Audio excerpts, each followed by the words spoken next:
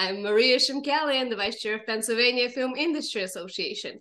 And I'm super excited because we have amazing guests here today. We have David Diamond and we have David Weissman, who you all know by their fantastic films, The Family Man with Nicolas Cage, and my personal favorite, Old Dogs, with John Travolta and Robin Williams. And I'm truly grateful that you are ready to share your knowledge and that you are ready to share your path with those who are at the beginning of it. So let's get started. And of course, the first question is, how did you get started in the industry? Well, you have to go back quite a few years, Maria, for that. We actually grew up together. We went to high school together in the suburbs outside of Philadelphia. And you could say that our introduction to the movie business was the movies. We were, just two idiot kids who were in love with the movies. And we were, I think one day, what was our record? How many movies did we see in a day, David? Five in a day. Five in the theaters in a day. We were trying for that. That included a midnight showing of Woodstock, yeah. Martin Scorsese's amazing documentary about Woodstock. Most of your audience probably have never even heard of Woodstock. Anyway, like a lot of kids from Philadelphia who loved the movies, we didn't have any exposure to the entertainment industry. We just thought, oh, they're the movies. We didn't know they were written or there were people who did it or people whose jobs were to write movies and direct movies and produce movies. Until one of us went to film school. So that was Dave. He went to college at NYU and transferred into, I guess, started studying at the cinema studies program there. And, I was in college, actually abroad at the time in Israel, and then ended up graduating from University of Michigan. And we sort of rekindled our love with the movies at that time. And Dave, I think as his senior year or junior year, was it your senior, you got an internship with a real film company? Yeah, I started working for a producer first in New York, and then after I graduated, had the opportunity to go with that company to LA. So that was sort of, that was in a way the pre-beginning, because it wasn't the beginning of writing. It was just the beginning of being exposed to the business. Yeah. But actually what happened was David quit that cushy job in the industry to become a writer. And I was in grad school in Madison at the time. And he came out to write his first script, and at the end of that process, we decided, hey, let's write a script together. And we actually started working together. And that was really the beginning of our creative partnership that morphed in. I went back to graduate school, continued doing some film writing. He, of course, continued doing film writing and moved back to LA. Mm-hmm. And at a certain point, we decided, hey, if we're really going to make a go of this, I have to leave graduate school and move out to LA, and we have to really make a go of it. And, David promised me that we would be fabulously successful within a year. That he broke that promise. It took us a couple of years to become successful at all. And certainly initially it wasn't fabulously successful, but ultimately he did deliver on that promise. And our film career was born then. And that's the basic story. The lesson is, at some point, you kind of have to move out to LA. So I think a question comes out from that story, and I think it's a burning question for many aspiring filmmakers. School or no school? Do you think? If you're in a partnership, one of you can go to school and spend the money, and one of you doesn't have to. Okay, that works. But ultimately, you think that at least one in the partnership has to go to school? Yes. No, I don't think that there's one answer to that question. I don't think it's a one size fits all thing. I think if you have a burning desire to go to film school and you have the capacity to go to film school and the opportunity, go to film school. Yeah. There's, in a way, I think the best thing that film school offers is the opportunity to meet and collaborate with other students who have the same passion you have. And a lot of times what happens, if you're fortunate and at a good place, is people pursue it after they graduate. And, you know, you've already part of a community of people that you work with and are in conversation with. And that creates all sorts of opportunities, and beyond just like practical professional opportunities, it gives you people to talk to, because it's hard.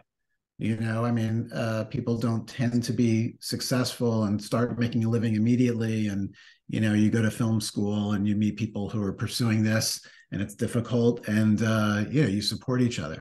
So that's one of the advantages, but it's certainly not necessary. And it's not, you know, what do they say in the disclaimers of financial commercials? It's not like a predictor of success, like, you know. Yeah. I agree. I don't think it's a predictor of success at all. I think what Dave said is absolutely right. It could create your first network, which is amazing to have. And, you know, but, you know, it depends. Listen, if you grew up out here and one of your parents was a famous writer or director, obviously, you know, you're going to have a very different beginning. And by the way, there are quite a few people out here who that is their story, and they have a leg up on everybody else. So could film school give you a leg up? Maybe, but also coming out here and just working in the business could give you a leg up. So, you know, you kind of have to decide what's best for you. Yeah, thank you. And now to the screenwriting. What are the key characteristics of a successful screenplay?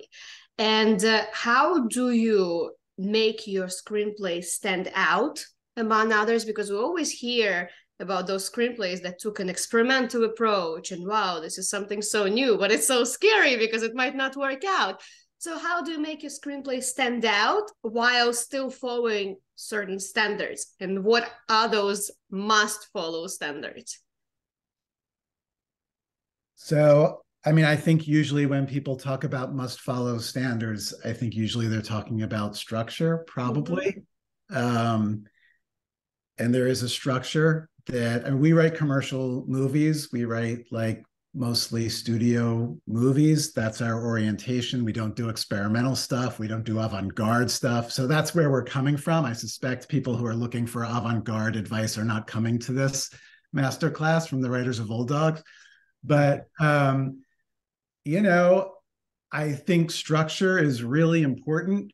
It's like if you were renting an apartment or looking to buy a house, you wouldn't buy a house without a bathroom and a kitchen and closets and bedrooms. There are certain expectations that we have, and the same thing is true of stories. There are expectations we have of stories. There are emotional needs that we have when we watch them. Mm-hmm.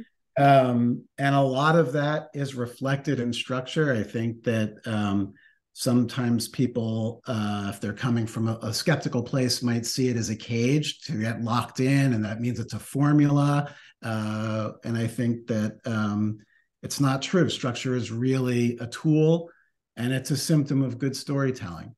So, you know, you want your house to have a bathroom and a kitchen and closets and a bedroom, but that doesn't mean that everyone looks the same, right? We all know that. And an architect and a designer can come in and take the same ingredients and create something very different from it, and very distinct and very beautiful. And so I think that's the idea, you know, whether you're a fan of Charlie Kaufman, which I love Charlie Kaufman. I think he's a very inventive, creative writer. And I'm talking about the writer of Eternal Sunshine of the Spotless Mind and other interesting sort of offbeat movies, but those movies have 3-act structure too. He plays with it a little bit. He's very creative, but they all have 3-act structure. So, yeah, I think that you want to deliver on the conventions of screenwriting and the genre that you're working in, and you also want to contribute something fresh and exciting and entertaining. Mm-hmm. Thank you. and how do you improve as a writer, given that it's such a subjective field? And whenever writers are starting out, I mean, still many writers who have already been in the field do that too, but especially those who are just starting out, getting analysis of the script, evaluation, script coverage, all that in order to understand whether your script is really working or you're in love with your script. But if you're getting it from several different sources, even if you go on Blacklist and you get several evaluations, they are going to differ.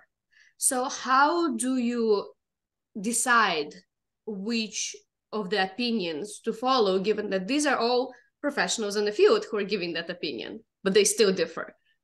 This is something. Yeah, I think this is an area that's sort of changed a little bit. It doesn't change your question or the response really to your question, but I think that the situation has changed from when we were coming up. When we first started, there was no Blacklist, right? And I think like the Nicolas competition was a thing that's been around for a long time, and a couple of the others, but you didn't come up by like submitting your screenplay to competitions, and you didn't get coverage online, and so you didn't have as much access to all of these different voices from people you don't know. Right. Most often you got feedback from your friends, and you got feedback from colleagues who you knew and had relationships with, which was always really valuable. But, your question is what happens when you get feedback, whether you know the person or not. Like, how do you decide what am I going to follow and what am I not going to follow? Right. Yeah. That's what you're asking. I think, if you're writing what you're writing just to satisfy each individual you encounter along the way, you're going to be writing forever, and the thing you're writing is going to be a total mess, right? Like, you have to have an idea of what your character is about, what your story is about. You need to know these things, and when you get feedback, the feedback that helps you improve the thing you're working on, the feedback that helps you clarify your characters and your theme and your story, and allow people to understand better what it is you're trying to do, that's feedback that's really worth listening to and following. Someone gives you feedback and it sounds to you like they're talking about a completely different movie. Well, maybe not so much, but I think that every note that you get is good information to have. There are not a lot of hard and fast rules of screenwriting, but I think that one rule that everybody can agree on is don't lose the reader, right? Like, whether it's on page 3 or page 63, you don't want someone to toss your script across the floor. So if someone reads your script and they have a response, whether their solution is the right solution or not is sort of beside the point. If they say, you lost me here, it's worth thinking about it. But you're not writing your script to please that one particular person. You're just trying to gather the information and do the best you can with it. Mm-hmm. We actually wrote a book about it in a way. We wrote a book called Bulletproof, writing scripts that don't get shot. He has it. I have, with a dog ear. And, here's the thing is like, you have to look at the incentive of the person reading your script.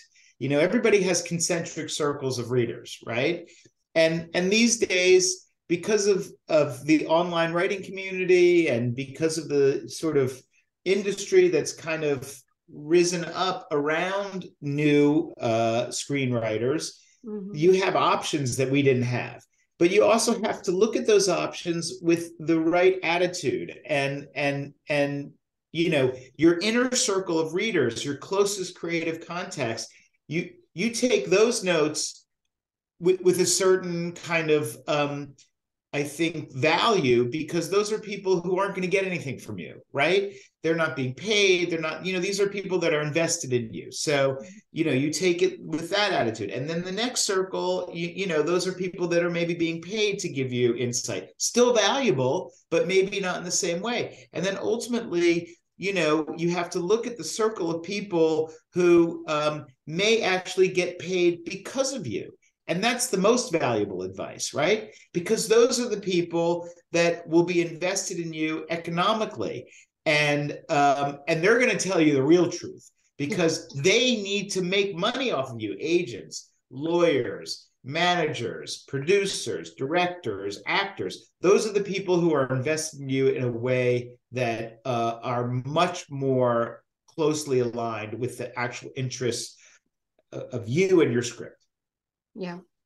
And now that you've brought up agents and managers, what are some tips? It's one of the hardest things to do, to move from just trying to, open doors yourself to finally getting someone who believes in you. So what are some ways for the aspiring writers to get an agent or a manager? Well, there's a secret to it. And I'm going to reveal the secret, and it's probably going to blow the mind of a lot of the people that are watching this. And the secret is this: write a great script. Just write a great script. That's all you need to do. I don't think there's anything bigger or more involved than that in the process. How do you get people to read it, though, given so many no unsolicited submissions situation? That's a great question. If it's great, I think first of all, everybody, most people, probably ourselves included, 30 years ago, want to get to the answer to the second question before they get to the answer to the first one. Mm-hmm. And the truth is, there's no way around the first one. And everyone you ask that question to, certainly I think probably, I'd be curious, Maria, you talk to people in the business all the time doing these master classes. I'd be curious if you ever got an answer to that question that was different from what David just said. If you ask an agent or a producer, they're all going to say, write a great script. Writing a great script, that doesn't mean you have to write Citizen Kane or Chinatown or The Usual Suspects or whatever this year's example of that is. It means you have to write a script that has something in it for all the people who are going to be involved in making it. The producer, the director, the actor. You have to write something that other people are going to be invested in. Okay, you've written that script. Now what are you going to do? You want the answer to the second question, right? So I think that, quite frankly, it's harder when you're not in Los Angeles or maybe New York. I think it's harder when you're not in the place where people are making movies and the people who make movies are working, because I think that just practically speaking, in terms of getting attention to your script from people in the business, you need to have relationships with those people. You can't approach them cold. You can't say, I'm writing to you from, the suburbs of Philadelphia, and this is my idea. Will you read my screenplay? It's probably not going to work very well. And, even with screenplay competitions and things like that, again, with the exception of just a few, people who are really in a position to be helpful to you don't really care that much about who wins sort of smaller screenplay competitions, things like that, local competitions.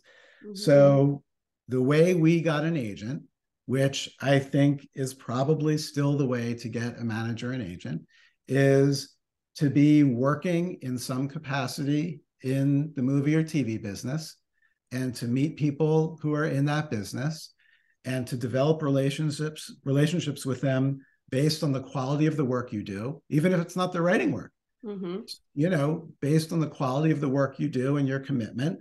And those people will say to you, when you have something, I'd like to read it.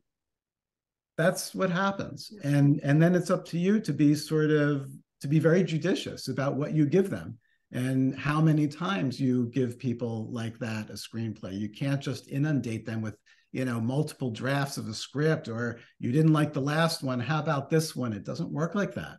So you have to be really respectful of people's time and their generosity.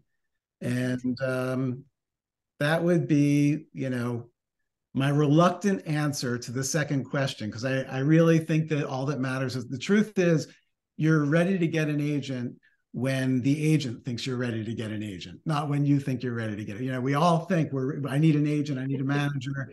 And it's totally understandable to be anxious to be at that stage. But the truth is, when you really need one, it's amazing how quickly they find you. Right? Because they want to discover a new voice. They genuinely do. They want to break a new voice, and they want to sell stuff and get stuff made. If you've written that script, they will find you. How did you feel that? How did you know inside, like, this is it? That's the one?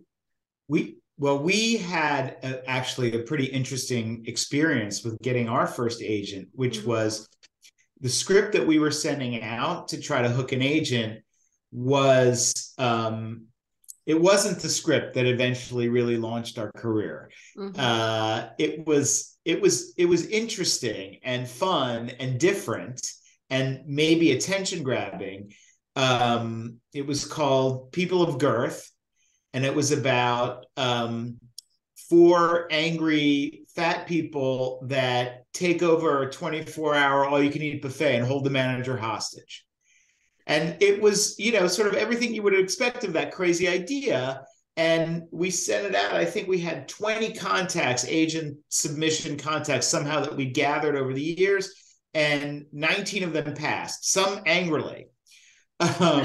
But one agent said to us, "Hey, this is kind of fun and interesting. Maybe I could send this out, and maybe you could get a few meetings out of it or whatever, because the writing is kind of cool and it's whatever, a unique idea. But I don't think that's the way to launch a career. I think guys need to write a spec that's going to really kind of get out there and get you some attention, and you're going to make a splash."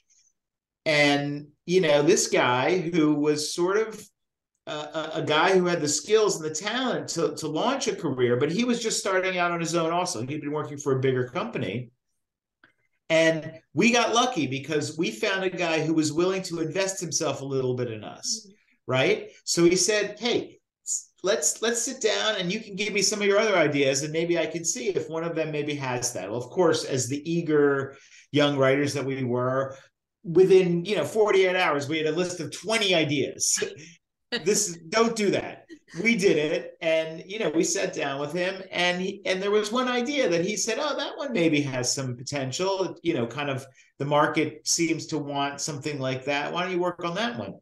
Well, of course, we went away, and within 6 weeks, we had written a spec on this idea. We sent it to him, and his response was tepid. And he said, "I don't know." He had a few notes. He had a few things. We're like, within another 4 weeks, we'd completely rewritten it again, and just responding to his notes. And he's like, "Guys, maybe this isn't the one." And that was not something we were prepared to hear.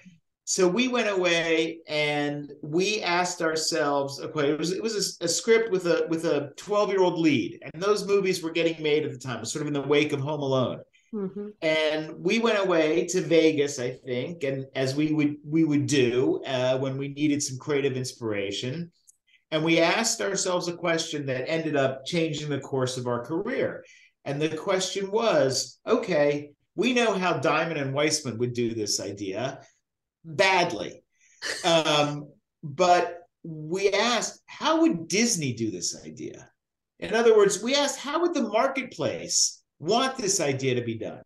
And when we asked ourselves that question, we suddenly shifted our perspective from, how 2 knuckleheads from Philadelphia would write a script to how a couple of professional screenwriters would deliver a script to a company like Disney that was doing movies around, a 12-year-old lead. And when we answered that question, we rewrote it in an even shorter time, sent it to this agent who on the last draft had said, maybe this isn't the one. And when he saw and read that script, he said, okay, this is the one.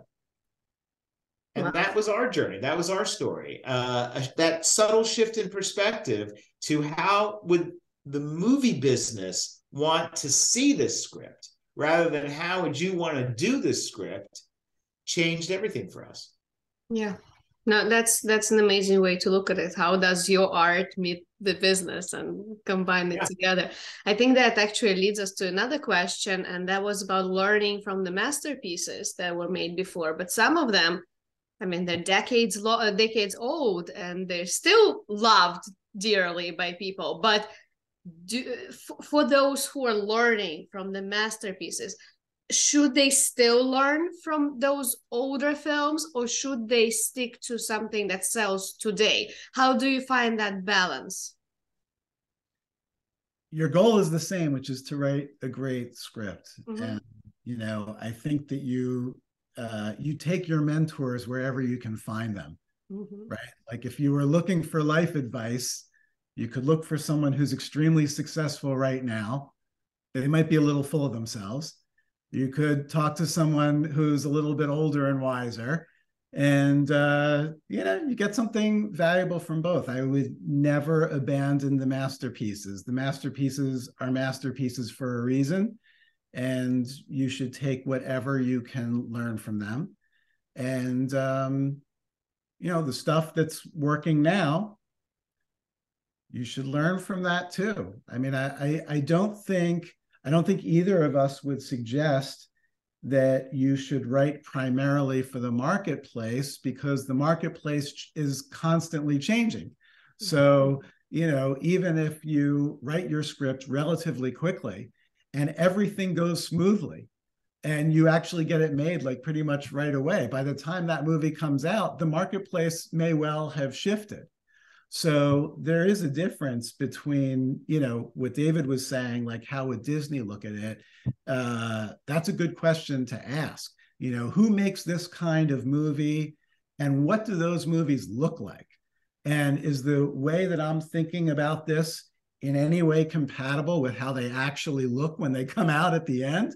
That's like a good question to ask and can be very helpful, very instructive. But you know, if you're just trying to replicate something that worked this year, next year is going to look very, very different. So I think you take whatever guidance and whatever insight you can from wherever you can get it, try to write the absolute best version of the script that you have, something that, you know, is fresh and interesting and entertaining, and go with that. Mm-hmm. And once you've written something that you've gotten good feedback on, you're passionate about, you feel like it does reflect what the industry needs, what is the key? Actually, I'll ask it in two parts of the question. One is, if you don't yet have an agent or a manager, what are some ways of attracting producers possibly to kind of give yourself a start in the industry? And another one, whether you do have an agent or manager or don't yet, what is the key? Because we all know that money is not, finding budget is not the only thing in attracting name talent. What is the key to attracting name talent besides budget to your script? Writing a great role. Yeah. I mean, look, the people you want, if you're writing studio movies, mm-hmm.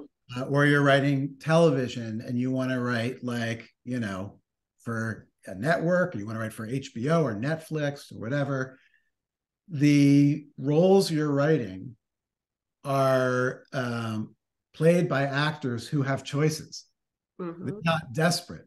So even the budget is not sufficient. Mm-hmm. Right? They actually have to want to do the job. It just goes back to what David was saying earlier. You have to create this whole thing. It's like, you're following a creative impulse, you're doing creative work in a creative way. And when it's done, what you have to do, essentially, what your product has to do, is create opportunities for other people that they want to take advantage of.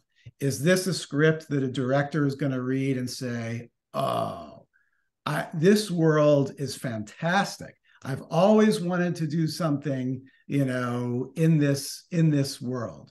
And what a great, compelling story. And not only that, I'm going to cast these roles. It's going to be great. I'm going to get this actor and that actor. And those actors are going to do it because those roles provide them with opportunities that, whether they knew it or not, they'd always wanted. They haven't done it before. It's a great opportunity for them. That's why stuff happens. So I know people might want the answer like, here's the yellow brick road and here are the breadcrumbs, and all you have to do is follow the yellow brick road and pick up the breadcrumbs. But these are the breadcrumbs. You have to write a great script. You have to write great characters. You have to write a world that people are interested in and want to explore creatively themselves. That's kind of how it works. And in terms of the breadcrumbs, and the yellow brick road, it goes back to what we were saying before. It's a relationship-driven business, and you find yourself with access to people when they know or hear about you that you're a good worker, that that you do good work, you're committed, you're dedicated, and opportunities can find you that way. They can present themselves that way. I just adding to that, because I think he's exactly right. It puts screenwriters in an enviable position because a screenwriter can write that thing that's going to be a vehicle for somebody else's opportunity, and nobody else in the business can do that. The screenwriter has a lot of power,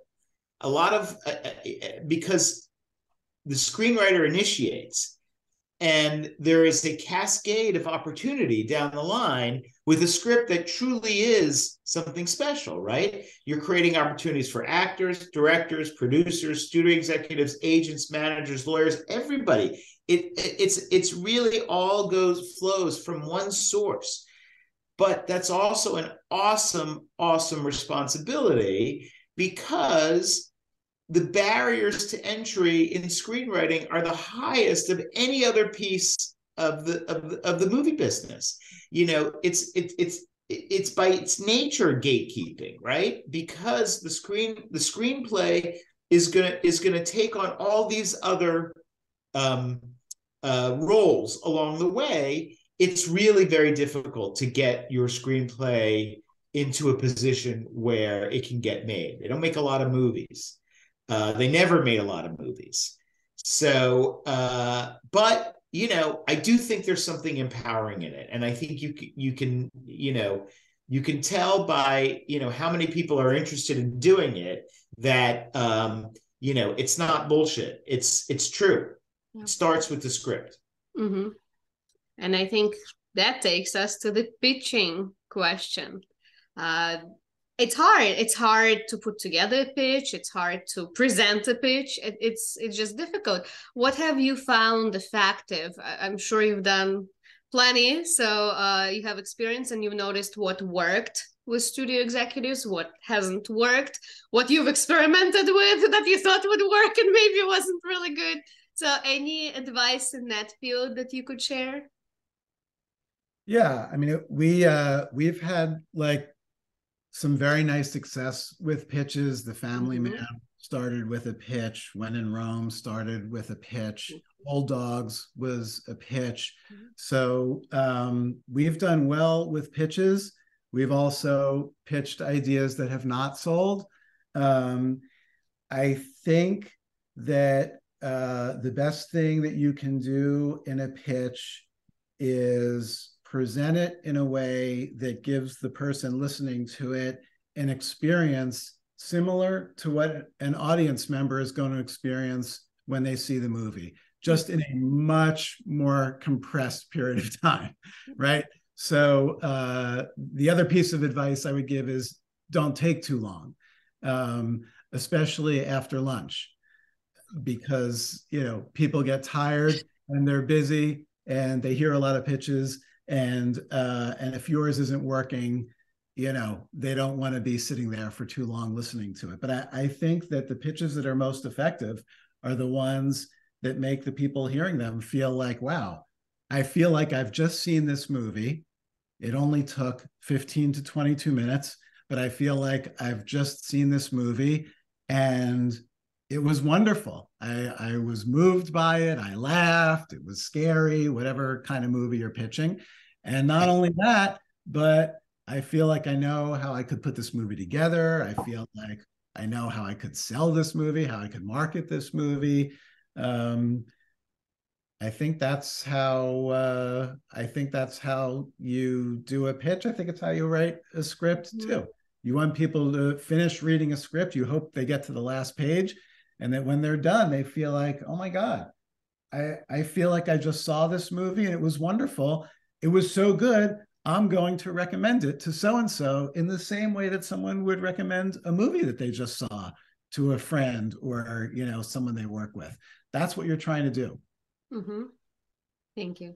And what are the ways to deal with the ups and downs of this career? Like you said, some pitches didn't go through, and it's, months, sometimes years of work that you put into those scripts, and it just it doesn't get recognized, and you're still passionate about it. So how do you deal with this, from euphoric I'm a genius to the, I'm never gonna make it in this industry feeling? You get lucky by, having your best friend as your writing partner and having a 30-year career together. That's, it's lonely. Writing is a pretty lonely business unless you either have a partner or a network of, people who are your support. But, I tell everybody, and we do this a lot, we try, whenever anybody comes to us and says, will you have a cup of coffee with me? Will you, I'm starting out. We do it because we feel like it's our responsibility to do it. And I think, we say to everybody, this is a hard job. It's a hard job because of those ups and downs. And much easier, obviously, to go through the ups than it is to go through the downs. But you're really tested by the downs, and that's where it shows whether you have what it takes to keep doing this, because you're doing something creative. You're living a creative life. It's an amazing, wonderful thing. But it's not easy, and it's not for the faint of heart. Establish a network of people who you can count on to be supportive, not just creatively, but also supportive of your dreams and your hopes. Don't try to do it alone. It's not good. Do it with other people who are going through the same thing. I mean, if all of your friends, have jobs at investment banks and you're the only person in a creative field, that's going to be really hard, because they're going to be talking about their bonuses and their lunches and their business trips, and you're going to be talking about how that you're just earned $15 walking dogs. So I mean, make sure that your friends, at least some of them, can understand what you're trying to do and how important it is, and turn to them for support. And I don't know, marry well, maybe. I don't know what else to. I think that's tougher than making it in the industry, right? Hey, that's hard. Exactly. That's it. So, hey, we'll do another podcast. We'll do another masterclass of that, because we both married well. I completely agree with David. I was going to say, find a friend. I mean, it is just, when I moved out to LA from New York, it was a bunch of us from school, and we were all I was, of course, the last one to earn a penny from what I was doing. Everyone else was successful so much faster than I was. But we still, went out and drank together every week, and they got it. And having a friend, I think, is essential. Having a partner, even better. The other thing I would say, which, I feel like I've discovered maybe later in life, having continued to go through successes and setbacks professionally, don't confuse what you do with who you are. If your identity is so completely wrapped up in what you're doing in screenwriting, I'm a screenwriter. Well, then when you experience setbacks, as a screenwriter, they affect you so deeply personally. It's so difficult and so much harder to overcome. When you recognize that screenwriting is what you do and you have a setback, well, that's a bad day at the office, right? A bad week at the office. That's an obstacle, and obstacles can be overcome. It's not an assault on, who you are as a human being. So it's all really part of the same thing, right? Like, have friends, appreciate your family, anyone you're in a relationship with. Those things are super important, and you're trying to do something that's challenging, and there are going to be good days and bad days, and projects that go well and projects that go south. It happens even after you get multi-picture deals. It happens after you achieve your dreams. It still happens over and over and over again. Projects come together with an actor or with a director. You think it's the best thing you've ever written. This is going to be your moment. And then it all falls apart. It happens all the time. It happens all the time. And the stuff, even if you have a wonderful career, as we have been so fortunate to have, you might feel at the beginning, middle, and end of it, like the best thing you ever wrote never got out there. That can happen too, So you need to have a full life. You really need to have a full life. This shouldn't be everything. It's true that we've had 2 greenlit movies ungreenlit, which I think is a lot for writers. Yeah. I wonder if it is. I mean, I think you do Maybe something long enough. I think it, but 2 legit greenlit movies, they're spending money on the movie, they're ready to go, and then the plug is pulled. So that, I mean, you got to be pretty tough to get through the downs. But if we had, because we had each other, we got through it. Yeah. And at least we have the old dogs residuals. That's right. So we're still on it, the creative partnership. What is the key to a successful, effective, positive creative partnership?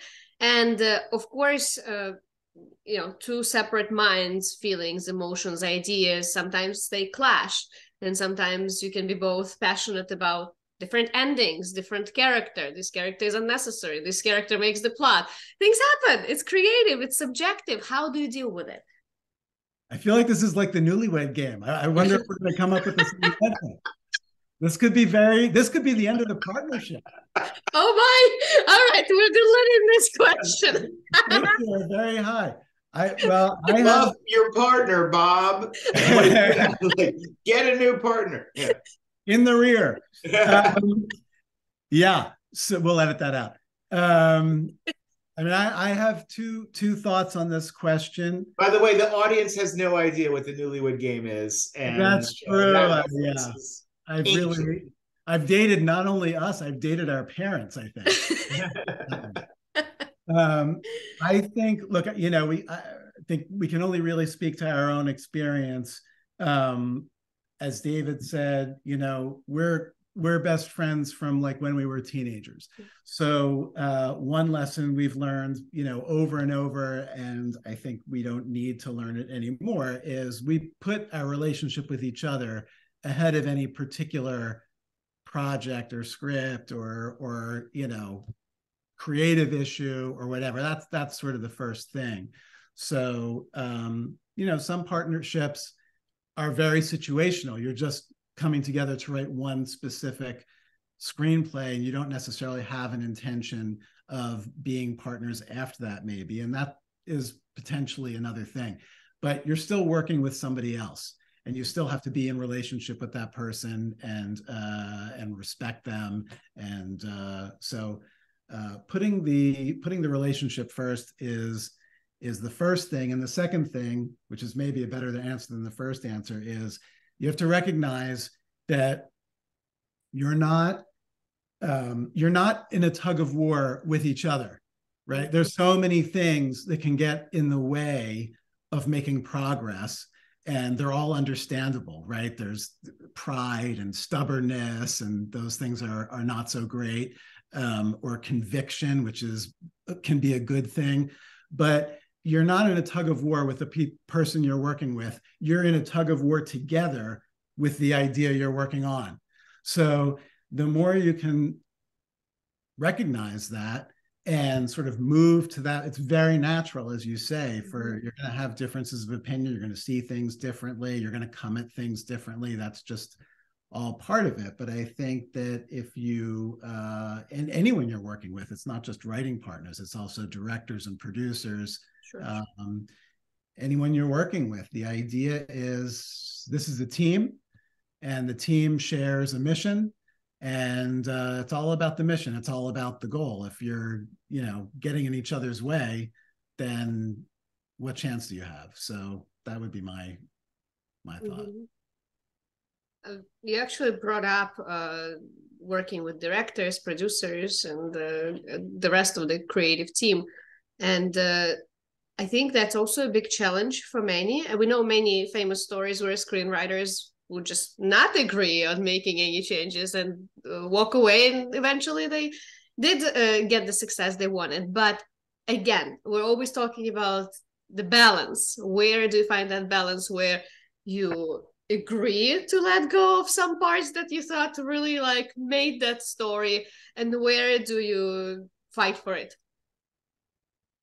No one really knows the answer to that question until every situation is different. I would say, the rules of thumb, of course, if you're a genius, you don't have to listen to any of this. If you're a genius, go walk away and somebody else will want to do your work of genius. If you're like the rest of us, I think that every note has to be respected, at the very least, with the intention of the note in mind. Studio executives and directors and producers, everybody's human. So there's a tendency, everybody wants to fix a problem. But I think the screenwriter probably knows best how to fix the problem. But the screenwriter is mostly awful at identifying the problem, because when we wrote this script, we thought it was done. And I don't know anybody who sent out a script who didn't think it was done. So, we're starting off thinking this work is complete. And so you have all these other people telling you, well, it's not complete, because here is my thought. I would say, look at the intent behind the thought. Look at what they're saying. Not necessarily how they're saying to fix it, but look at what they're saying. It's usually reflects, something that maybe needs addressing, and take your ego out of it and look at it that way, and then if you can't figure out how to fix it, include the regular, everybody else in the, in the trenches with you. Their voices may help you too, but, listen. And have you had situations where, again, these are situations we read about and hear, but have you had situations already on set when there's an actor who just keeps on changing his or her lines? And you're like, no, that is not what we wrote. You're killing it. We've been lucky. We've been lucky because we worked with a lot of genius actors, and when they change lines, they're usually a lot better. Okay. We've had many situations like that, and you're making a movie. It's a collaboration. Yeah. If you don't like an actor changing your lines, go write a play. Yeah. Yeah. So your advice is to trust the process and the unity of that collaboration, and not fight, because it's it's your own baby that you created, but once you put it into other people's hands, I think you do everything you can possibly do to make the script better and make the movie better. And to the extent you can collaborate with other people to do that, that's always great. And then when there are people who are very insistent on doing things a certain way, and you think that it's counterproductive, you think it's going to detract, then you have a practical decision to make. Right? You can walk away. You can quit. You can do that. You can do your best to argue and make your case. which you probably should, do your best respectfully to do that. And if they're not going to listen, then you have to decide. I'm just, I'm going to it's better for me to stay involved with this. Mm-hmm. And I'm going to stay on. And if you can't take it, then you can leave. But it's a big deal to do that. I mean, in our career, there was literally one time, and David and we're very collaborative, and maybe collaborative to a fault, honestly, because first of all, we're still two kids from Philadelphia. And when we're around people who are really, really talented, and you see them doing things, you see it is mind-blowing how talented some of the people you might work with are. And so it's easy to sort of, they come up with suggestions, just say, that's great. It must be great. They're such a genius. So we're very collaborative, and maybe a little bit too collaborative that way, but even we have our limits. And there was one occasion on one of our movies when we had a director who was, real, by his own admission, real micromanager. And we felt like we didn't really have an opportunity to do our best work. Mm-hmm. And we told him we thought we'd sort of reached the end of the road. Wow. And we were prepared for someone else to get hired to finish the work, because it was kind of soul crushing. And we didn't feel like things were moving forward creatively in a positive way. So that's what we decided to do. It's really only one time in our entire career that we did that. And he came back and he apologized and asked us to continue. And no other writers worked on that movie after us. So, it's a judgment call. It's a personal decision. It's a collaborative business. If you're not a collaborative person, it's not the business for you. If you don't want anyone changing a word of what you've written, it's not the business for you. You should be proud of the work that you've done. You should care about it and be invested in it, and try to make it as good as you possibly can, taking into account feedback that you get from other people. And if you're in a bad situation, then you just have a personal judgment call to make. It's, it's you and your conscience. Yeah. And you brought up collaboration with others a number of times on writing. Would you ever consider, given that you already have such an established team, would you ever consider working with someone who is in the very beginning, but as you said, could be very talented, and just work with them as a team on something that they've written to help them push it forward? And if yes, what would it take for someone who is in the beginning of their path to collaborate with such established screenwriters as yourselves? I think we're pretty used to the way we do what we do, how we do it. It's not we've mentored other writers, as David said. We'll talk to pretty much anybody who reaches out to talk to us. So we're invested in being helpful to other writers. But I think, there are two other writers we've worked with in our career. They're friends of ours and people who we like and like being around, and we have an idea together that seems like it could be really fun to do together. So we've done that on a couple of occasions, but it's really rare. And it's kind of hard to imagine, certainly not without just seeing something that we absolutely fell in love with and felt like, we're in love with this, and we have an idea how we can be helpful. I think, then maybe, but that's honestly, it's never happened. Sure. And now you brought up that you have your certain way of doing things. So what is your way of bringing the script to life from idea to the end? Do you write at times when you feel inspired? Do you have a certain schedule? We write on these days at this time.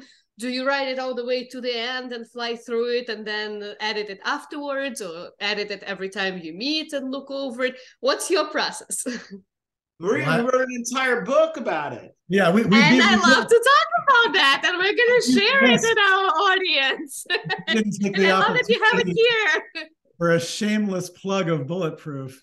I mean, really, the inspiration of this book was just in a very plain spoken way to take people through the process that we go through when we're trying to figure out an idea and sell a movie. That's what that is. And it includes, as David said before, seeing every phase of that process from the point of view of all of the other people who will become our future collaborators, the agents and managers and producers and directors and actors and studios executives and financiers and marketing people, really seeing the whole process through all of those different lenses. That's what the book is about. And, on one foot in terms of how we work together, just the two of us, we come up with an idea together, and we figure that out in really pretty meticulous detail. And we have found, just in the way we work, that it's most helpful for one or the other of us to start writing and write all the way through a draft. And we turn pages over periodically to each other, just to make sure, are we on the right track? And then we end up rewriting each other and ultimately revising together, sort of side by side. But that's kind of how we do it. But the entire process is really spelled out in detail in Bulletproof, and it's not an arbitrary process. We do it the way we do it, like for very specific reasons. And yeah. And where can our go ahead. I was just going to say that it's a process that has evolved over our career, and we figured it out what the best way for us to do it. And there are certain elements, I think, that we do that are universal to every screenwriter, would benefit from doing certain things that way. There are other elements of it that works best for us and may not work best for every, like Dave said, we tend to like to give each other the creative freedom to actually write through a draft, right? Not every writing partnership works that way, but for us, it establishes a couple things. One or the other of us is probably more fitting as a writer to initiate the script and write through to the end. We like to work on different kinds of movies, and we each have strengths as writers.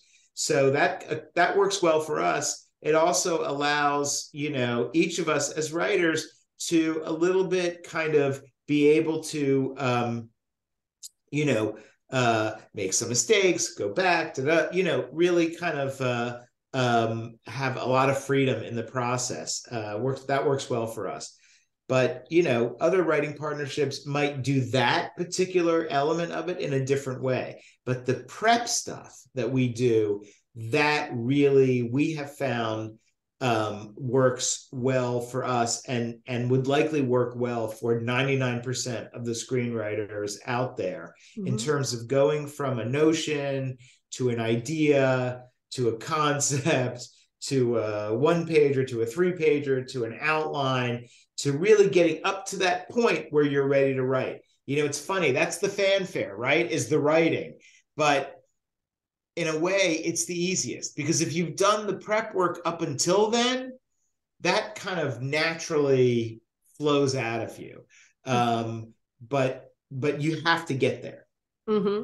Yeah, the other thing, just to respond to the other piece of your question about inspiration versus perspiration, I think that this is a job. Like, even before it actually becomes a job, it's a job, and you got to show up for work every day, or certainly 5 days a week.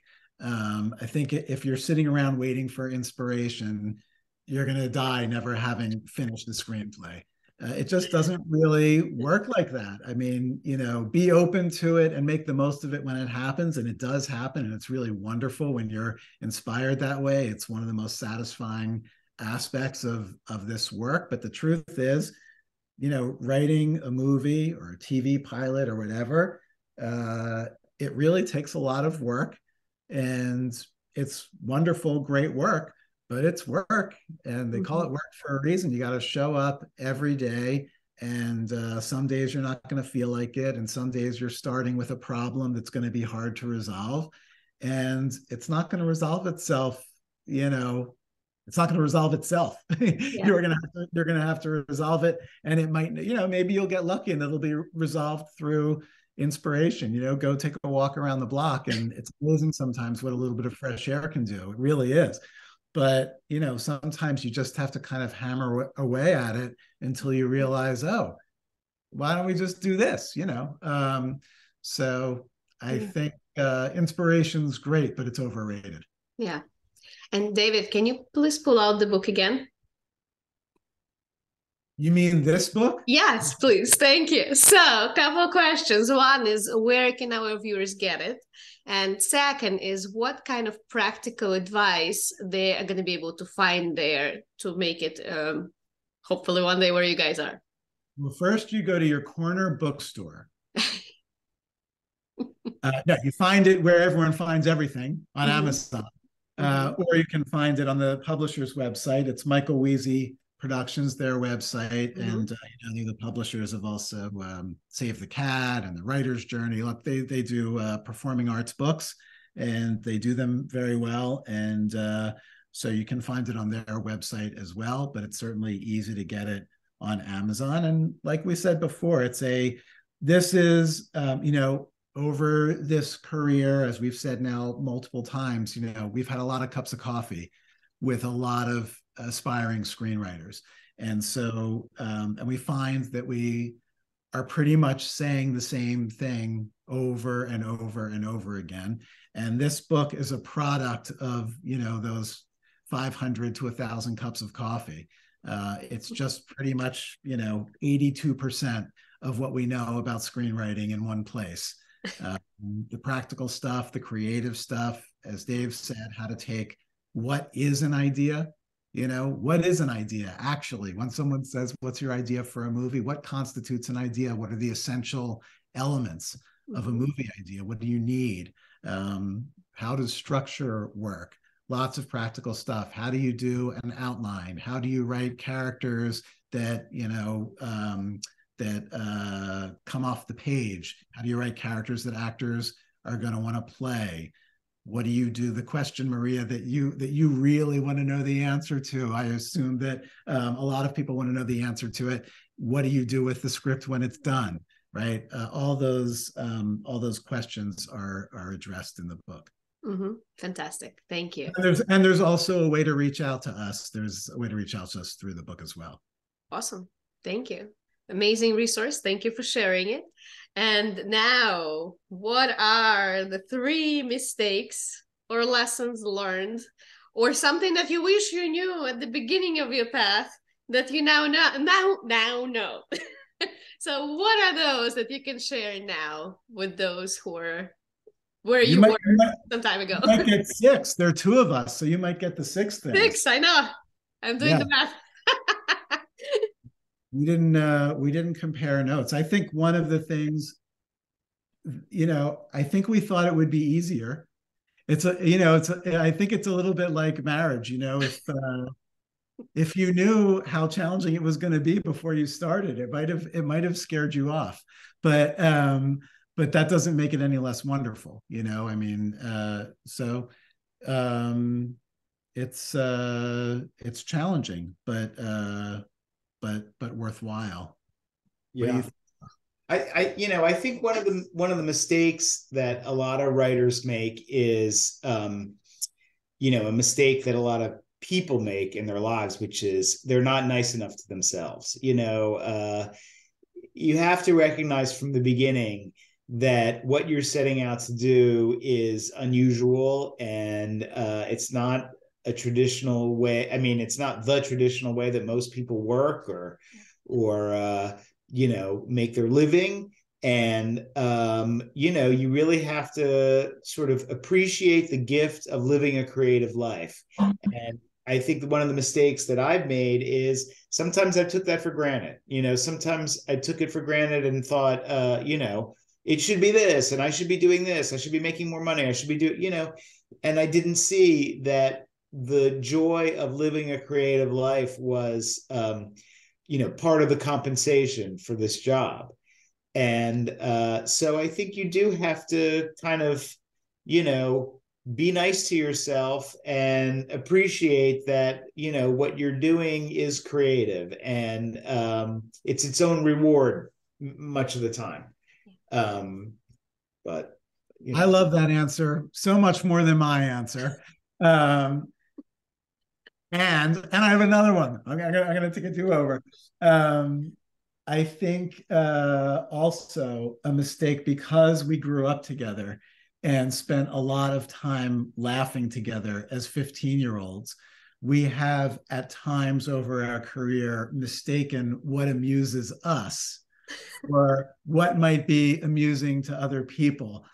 And just sort of like expanding on that, I think it is important for all writers, when you're approaching a project, thinking about an idea, to really ask, is this something that is interesting only to me?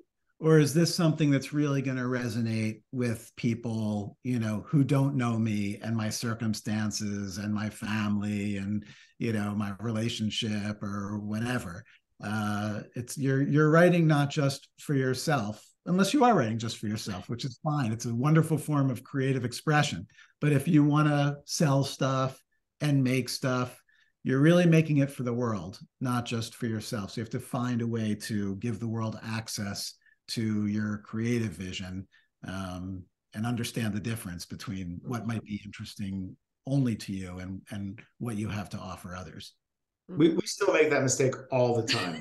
Yeah, all the time. It makes it fun. It does make it fun. It does make it fun, but you'd think you would learn over the course of 30 years that, something tickles us. It might not tickle everybody, but yeah, no, we still do that one all the time. But it does make it fun. And that goes back, I think, to appreciating what's fun about this job. Mm-hmm. Yeah, awesome. Well, thank you, guys. This was fantastic advice. And I'm sure that our viewers learned a lot about the real industry and the real struggles and benefits behind those screenplays. And now, who would you like to nominate to also send the elevator back down and help aspiring actors and filmmakers make it where they are? So someone that you know who has already made it, and who you think would be willing to share words of wisdom with others. Someone we know personally? Preferably, or maybe someone you just really want to see on the masterclass. That works too. Maybe someone who hasn't had 500 cups of coffee yet with others, but would be willing to maybe have an hour over here sharing wisdom. Yeah, so someone we know personally. I don't know. I think one of the other keys to, if not our success, at least our personal happiness, is that we've really lived our personal lives outside of Hollywood, even when we, have lived even geographically in Hollywood. But I would just look to the people who have created some of the stuff that we like to watch, either on television or in the movies. These days, it's probably a little easier on TV, frankly, than or streaming, than it is maybe in the movies. But I loved Banshees of Inisherin. I'd like to see Martin McDonagh. He's great. I don't know. We'll reach out. Yeah, great. Yeah. Don't tell him I said so, because we too don't late. know. It's going to be public. I think that's maybe anyone you would like to publicly. I'm going to just piggyback on Diamond's thing. I love that movie. It was so, to me, interesting and provocative. And, there are getting to be fewer and fewer movies each year that, we watch and we say, wow, that's the kind of movie that inspired us to become writers. So when you find one, that would be amazing. I'm sure, your listeners and watchers would absolutely love to hear. Also, a lot of the business now takes place out of the United States. It's a very international business, and that's very different than when we started. So yeah, let's hear from some of the voices from places that, you know, that aren't in the United States, and that are just kind of creating memorable works of film that, you know, that appeal to everybody. So yeah. Awesome. Or maybe don't appeal to everybody. Yeah, we'll reach out overseas as well. Sounds good. Well, David Diamond, David Weissman, thank you very much. You have been phenomenal, and you've shared so much. I'm sorry we didn't get to drink the coffee. I could be the 501 cup, but thank you very much. And I'm excited to share it with all our viewers, with all the students, professors who are subscribed to our list, and to not just Pennsylvania, because we're sharing it with everyone. So thank you very much. Thank you very much for your time. And thank you, Maria. Fantastic. It's our pleasure. Thanks for having us.